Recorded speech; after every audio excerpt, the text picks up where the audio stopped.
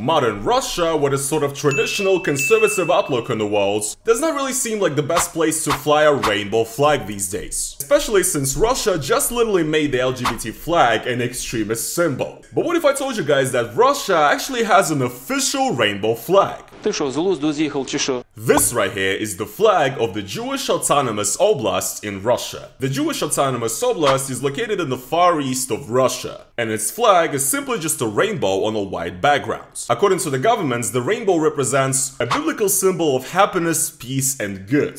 And the 7 different colors of the rainbow represent the 7 different candles in the menorah. Since Russia has been taking down everything dealing with the rainbow recently, the governor of this region of Russia made a statement that the flag represents a biblical symbol and has nothing to do with LGBT. So, if you guys ever want to fly the rainbow flag in Russia and if you do not want any repercussions, maybe this is the one that you should choose.